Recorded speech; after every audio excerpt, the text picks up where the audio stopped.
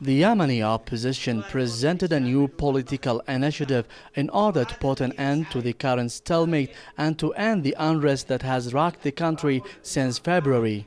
The initiative, which is similar to the rejected five-point agreement presented by the opposition in early March, outlines a plan under which Yemeni President Ali Abdullah Saleh would step down and transfer his powers to the country's vice president. The plan also calls for the restructuring of national security, central forces and Republican guards, as well as the formation of national coalition government that will reflect the country's entire political spectrum. I think this initiative is very important and it has come at the right time because it answers so many questions that were raised by the international community, by the Gulf states about what is the fate of Yemen after the departure of the regime. So this initiative has answered these questions, and they have put the regime in a corner to test whether it is credible and it is serious about leaving power or not.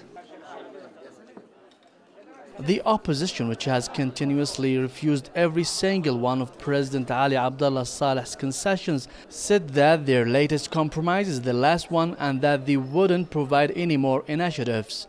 However, the country's youth at Sanaa's Change Square expressed their discontent with the opposition's initiative, saying they don't want anyone to talk on their behalf.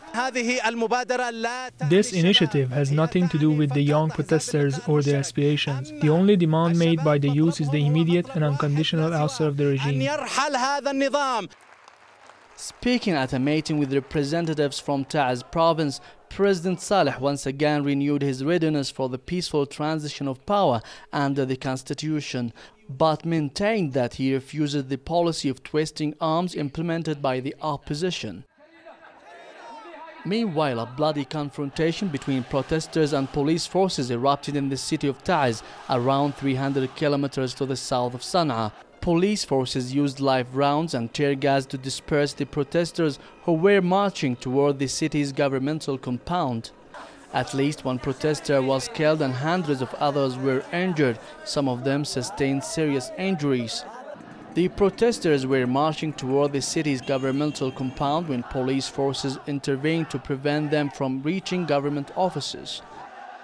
Protesters from across the country have been relentless as they have continued their sit-ins and protests since uprising began in February, calling for the ouster of the regime and an end to President Saleh's 32-year rule.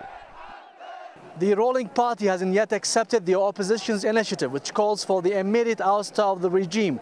Now, after 2 months, the political stalemate is still dragging on in the country with no end in sight.